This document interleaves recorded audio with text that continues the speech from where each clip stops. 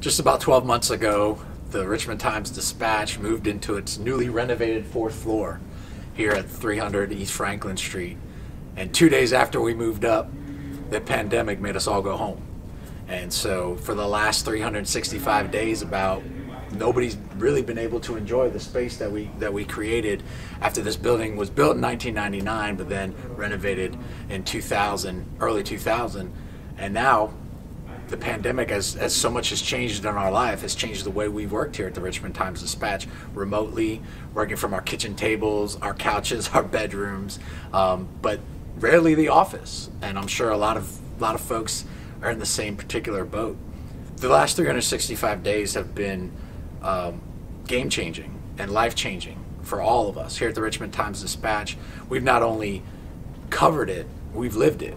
We've had people reporters and editors and photographers and designers and copy editors who have lost loved ones and try to figure out how to have a funeral in this time. We've had people miss their kids' graduations done virtually, proms canceled or postponed.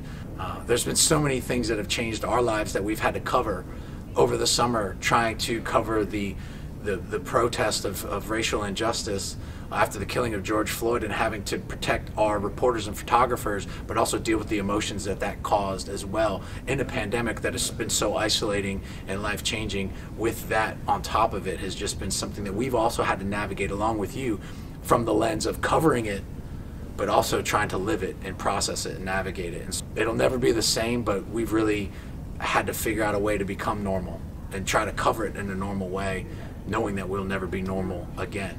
So here at the Richmond Times-Dispatch, hopefully one day soon we'll be able to get back and fill these desks with our journalists and our advertising reps and our production people, and hopefully get back to whatever normal looks like. But until then, we'll enjoy the chance that we do get to bring you guys the news every day here at richmond.com and in the pages of the Richmond Times-Dispatch.